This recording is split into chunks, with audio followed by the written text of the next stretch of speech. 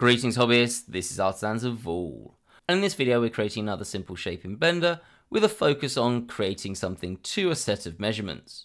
So this is the shape we're going to create, and there's a couple of elements here that are quite important and they're what we're going to focus on. The first is that a lot of these elements are quite accurately sized, for example thicknesses, and we've got this really nice shape if we come here where we've got this edge smoothly turning into this circle and then coming back here, but we've also got this circle extruded out this way. So that's going to be a nice little challenge. We've also got a couple of little bevels around the place that we just want to be nice and neat.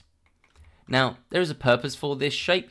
I work in a school and I've got this cupboard where I try to keep my suits because I like to get to work not just in the car, and that means I don't want to have my suit on. I need a place to keep it and have some spare shirts. But this just doesn't work, it gets in the way and all my shirts get really creased up by the doors.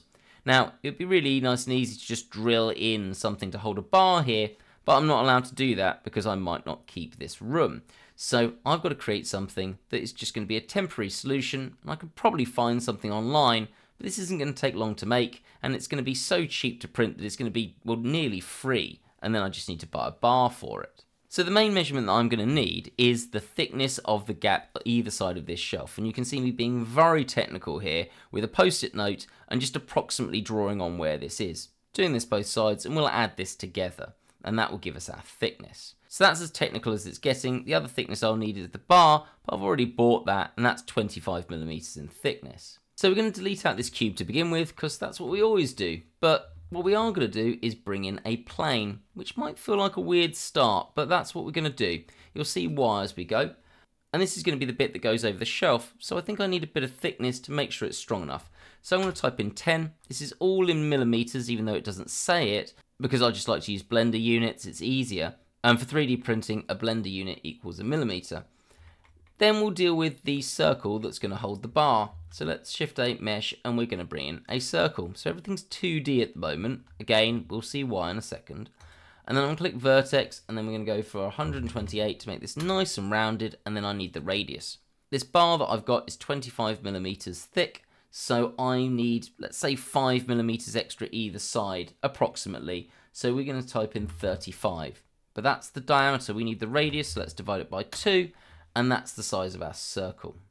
Now, if I just G and Y this down, we need it, well, here, but we've also got the thickness of the shelf. I just realized I didn't actually measure the thickness of the shelf. I'm guessing it's probably about 12mm, but we'll go 15 just to be safe. And then I need the space to get a coat hanger over the top of this, so let's just bring it down another 3cm. So each one of these thicker squares is 10mm, so a centimeter. So that's probably about the right place for this. Let's widen this up, so S and then X, and probably the wider the better to take the weight, so let's go something like 10, and then hit enter. So, this is what we want at the moment, and we're going to join these together. If you remember, I said this has a really nice join, where it's sort of working off the tangent of the circle to come to this edge. So, let's start here. We're going to have to go into some mode. I'm using machine tools here, just because it's useful for you to see if I'm going into vertex mode, edge mode, or face mode in case I forget. It stops you looking at the tiny little bits up here. And also, I just quite like machine tools for this, and a lot of the other tools it's got. So I'm going to go in any mode really, just not face mode. A and then F to create a face, and then we're going to go back into object mode, and I'm going to Shift and D and duplicate this and just move that up somewhere. So directly above it. So I just Shift and D and then Z to move it upwards. And I'm just going to hide this. We're going to come back to that and why we need that later. So, let's get working on this tangent. Click, Shift click, Control and J to join them together. Vertex mode, and I can start going here, and then the tangent might be about there, so let's F. Does that look like a good tangent? No, that's off. Okay, so maybe it's this one here. Let's F. That might not be bad. Actually, that could be quite a good guess. No, actually, maybe I think it's this one. This all just takes too much time. So what I'm going to do instead is just use a little trick. So I'm going to A, Mesh, and we're going to click Convex Hull. There we go, sorted. This is now perfect. Exactly where the tangent would be. It does create some issues in that we're going to have some cleanup. This cleanup is going to be very, very fast once you know what you're doing. It will be a bit slow because I'll explain it. And we do have an option here that's auto-clicked for delete unused. I could keep that unclicked, and that would keep this edge here and this circle. But it then makes the cleanup annoying, and I want the cleanup to be easy. So we're going to get rid of that, and reinstigating these shapes is going to be fairly easy. Once we've done that, A, X, limited dissolve, I'm going to put this down to 0.1, there we go, done. So that's got rid of almost all of these edges that are on the flat, except for it always leaves one, so I'm just going to have to X and then delete that edge out, A, and then F. There we go, fixed. Really easy. Now let's deal with our thickness, the one that I did some very technical measuring for. So I'm just going to E to extrude this down, and from the technical measurements, this was going to be a total of about 13 millimeters. So half that, because that was the total either side, and we've got 6.5, let's just call it 6, so I've got a little bit of wiggle room. Okay, let's get this shape back at the top. So we're going to go to vertex mode. For you, that's hitting 1 once you're in edit mode. And I'm just going to select those, J, face mode, and then let's E to extrude this up. Let's say somewhere in the region of like 4 centimeters, so 40 millimeters. So type in 40, there we go. Now I want to bevel these edges. This is really, really pedantic because I'm not meant to damage this cupboard. I'm going to make it so that this can't scratch against the paint, and the best way to do that is just add in a slight bevel. And you can see this is not looking good. Do you know why this is not looking good? Well, the reason is if I hit N and come to item, I scaled this earlier by 10, and that's affecting the bevel. So what I've got to do is Control and A, apply the scale, go into edge mode. Once again, we've got both those edges selected, and now I can just Control and B, add in a bit of a bevel, scroll up, let's call this 16 segments, somewhere there. Now, what this does do is cause this problem here. Very easy to solve though. Once again in vertex mode, so if you up there all 1, and we need to snap. So we're going to be snapping this vertex to the same height as this vertex. Now there are add-ons that you could do that would do this very quickly. Machine Tools is one of them. I can just Alt and A and it's done, which is really, really nice. But we're going to pretend we don't have Machine Tools. So what we're going to do is we're going to need to use Snap Base. Now for this, up here, we've got our snap targets and we just need the vertex. Now I always keep this selected with the ones that I use. So I'm holding Shift and selecting Edge and Face. And you'll see up there we get Mix. But if you just want vertex, go for it. So what we're going to do is select just this vertex, G, B to activate Snap Base, and I can snap to here. Now I just want this going in the Z direction, so I'm going to hit Z and select this vertex. There we go. Perfect. We'll do the same thing on the other side. You'll see how quick this is to do. So click G, B, there, Z, there, done. So once you get used to doing these sort of cleanup operations, they really do take seconds. It's just muscle memory. Then I don't need to do this, especially because I'll bevel this later, but I'm just going to select this vertex, Shift select there, M, and then at last, and just to make this nice and sort of straight. Don't really care about n-gons, it just looks nicer. And I'm going to do the same thing here, and again, if you've got Machine Tools, this is even quicker because you click, Shift click, hit 1 and it's done it for you, just saves you some clicks, but either way is perfectly valid. Right, I did say that I'm actually going to bevel this, so let's go into Edge mode, select there and here, and just make this a little bit nicer to look at with a slight bevel. We'll just go to something like that. Yeah, a little bit smoother. Then this isn't going to look very nice on my shelf. It's just massive chunks sitting on it. So I'm going to go into Edge mode, Control and B, and we'll just do a chamfer to about there. Not all the way here. That's just too thin at the edge. It's just not really worth anything. So we'll go to about there, and then I'm just going to bevel this as well, just to make this nice and rounded. That'll look nice. Now, this is the important bit, reinstigating this circle. And there are two probably main ways that you could look at doing this.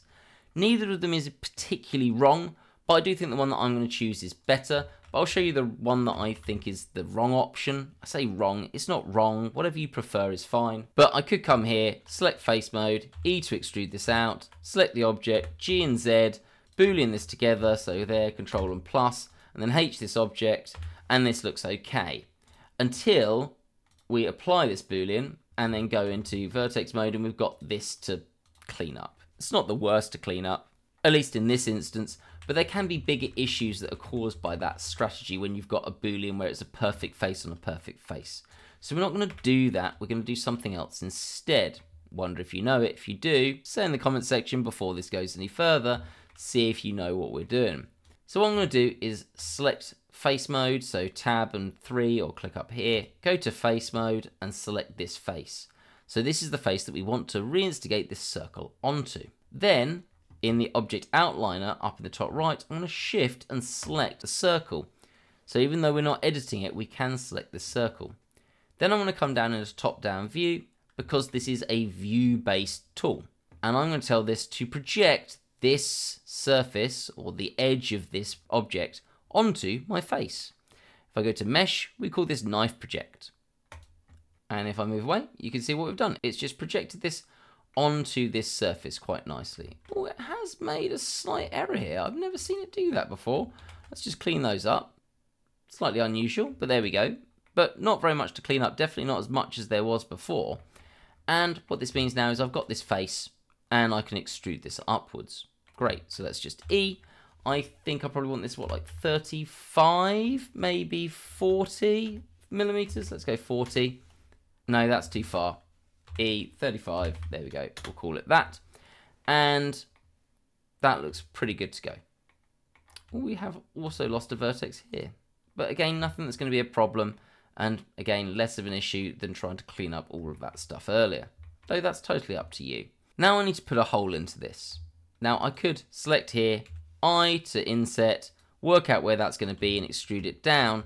But actually, I don't think that's a great option here. I want to be exact. So I need to get a cylinder perfectly centered with this. And luckily, with the technique we used, we've got this origin from our circle, which is perfectly in the center. So what I'm going to do is click Object, Snap, and then Cursor to Active. Again, if you've got machine tools, there's a quicker way of doing that, but I'm showing you this without any add-ons. So let's H to hide that. And now we've got our cursor right where we need it. Shift A, Mesh, Cylinder. We said 128 vertices for the other one, at least down here. Let's be consistent. And then radius, we said it's 25 millimeters, but I'm going to call it 26, at least for the diameter, just to give a little bit of extra room, and then divide it by 2 to get the radius. S and Z to make this thicker. And I've got a couple of options. I could bring this perfectly down to be in line with this edge. And again, we can do that with Snap Base. Remember I said that there's a mix at the moment. I've got this so it can select edges. So I could GB there, Z, and then select there, and it's perfectly in line. But I'm not sure if this is going to make a bit of an extra weakness there. I don't know. What I'm going to do is just G and Z and just give a bit of a gap. I don't think it's going to make much of a difference, but we'll try it anyway, and it doesn't cause me a problem by doing this. Click, Shift click, Control and minus, and this is using Ball Tool to make that speedier by just hitting Control and minus and not having to set it up. Ball Tool's free, so I don't count it as an add-on. Just click Edit Preferences, Get Extensions, type in Ball, and then click Install there. And you've got Ball Tool working. Control and minus will do a difference Boolean. Let's click that and H. Oh, pretty good. I think this is actually looking a bit chunky, so let's just select there. Control and B, and we'll just do a chamfer to somewhere about there, just because it will look a bit nicer. And there we go. We've got our object. So let's get this 3D printed. I mean, this is going to cost so little to 3D print, it's on another level. So we'll 3D print this and then have a look at how it's ended up. So anyway, I hope you found that interesting. I have got a load of other simple shapes that we created as part of this series. They're all sort of dotted around, but there is one playlist with them all on. I'll link that in the description.